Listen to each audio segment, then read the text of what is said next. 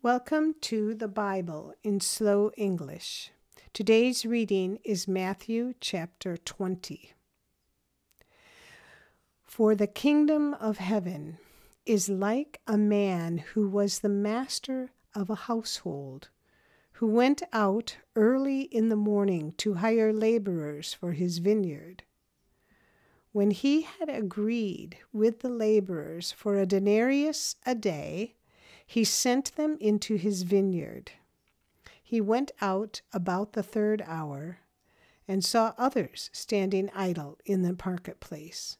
He said to them, "You also go into the vineyard, and whatever is right I will give you." So they went their way. Again he went out about the 6th and the 9th hour, and did likewise. About the 11th hour he went out and found others standing idle. He said to them, "Why do you stand here all day idle?" They said to him, "Because no one has hired us." He said to them, "You also go into the vineyard, and you will receive whatever is right." When evening had come, the Lord of the vineyard said to his manager, "Call the laborers and pay them their wages, beginning from the last to the first." When those who were hired at about the 11th hour came, they each received a denarius. When the first came, they supposed that they would receive more, and they likewise each received a denarius. When they received it, they murmured against the master of the household, saying, "These last have spent 1 hour, and you have made them equal to us who have borne the burden of the day and the scorching heat." But he answered one of them, "Friend, I am doing you no wrong. Didn't you agree with me for a denarius? Take that which is yours and go your way. It is my desire to give to this last just as much as to you. Isn't it lawful for me to do what I want to with what I own? Or is your eye evil, because I am good?" So the last will be first, and the first last. For many are called, but few are chosen. As Jesus was going up to Jerusalem, he took the 12 disciples aside, and on the way he said to them, "Behold, we are going up to Jerusalem, and the Son of Man will be delivered to the chief priests and scribes, and they will condemn him to death, and will hand him over to the Gentiles to mock, to scourge, and to crucify. And the third day he will be raised up." Then the mother of the sons of Zebedee came to him with her sons, kneeling and asking a certain thing of him.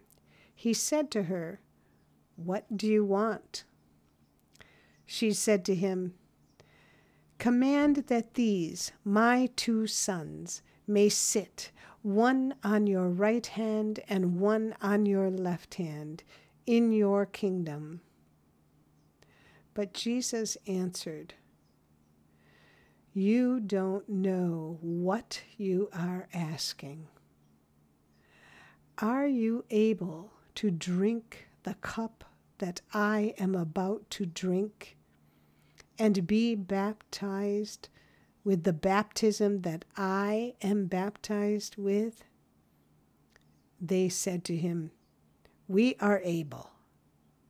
He said to them, "You will indeed drink my cup, and be baptized with the baptism that I am baptized with. But to sit on my right hand and on my left hand is not mine to give, but it is for whom it has been prepared by my Father." When the 10 heard it, they were indignant with the 2 brothers.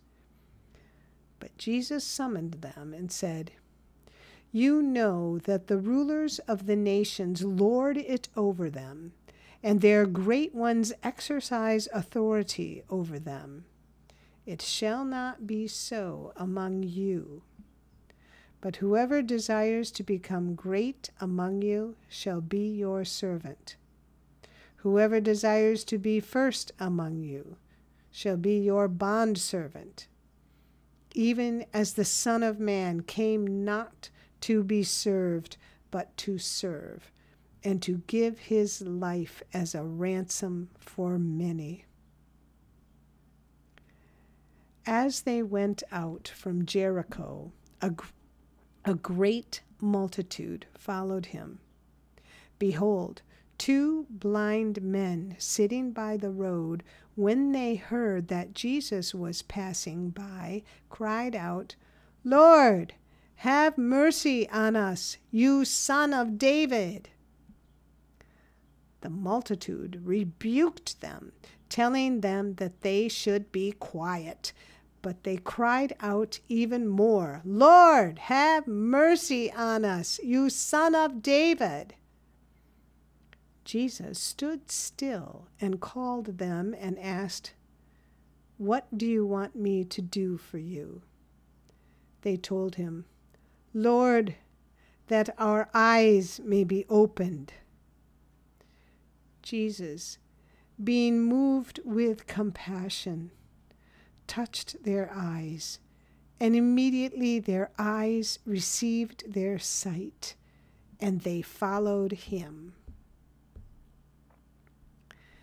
This is the end of Matthew chapter 20. Come again to listen to the next chapter. Find a link to our website in the description below. And if you found this podcast helpful, please like us, subscribe, and share us with your friends. Thank you for listening to the Bible in Slow English. This is Janet Benish, your reader.